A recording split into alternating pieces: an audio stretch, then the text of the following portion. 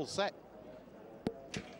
And 1,000 metres to go down the straight course for the 7 of them. Oh, an unseating rider, Copley is out of the race.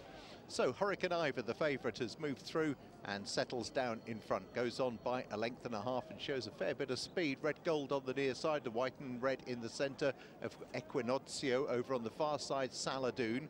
Behind these ones, the yellow of Rio del Jac, and finally pushed along Le Bayou at the back of the field.